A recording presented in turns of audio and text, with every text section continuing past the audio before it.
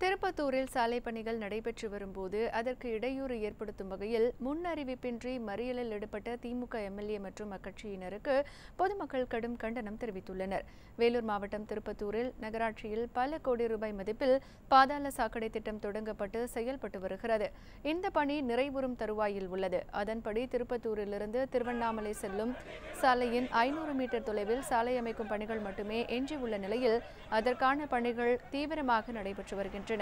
இந்த நிலையில் திமுக எம்எல்ஏ நல்லதம்பி எந்த ஒரு முன் அறிவிப்பும் இல்லாமல் அக்கட்சியினருடன் திடீரென சாலை மறியலில் ஈடுபட்டார்.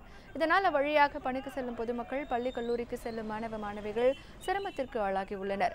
பேருந்துகள், வாகனங்கள் நீண்ட வரிசையில் காத்திருந்தன.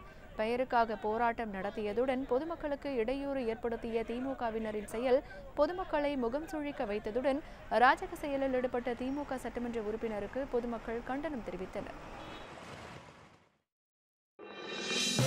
இது போன்ற முக்கிய வீடியோக்களை உடனுக்குடன் தெரிந்து கொள்ள NewsJ யூடியூப் சேனலை சப்ஸ்கிரைப் செய்யுங்கள்.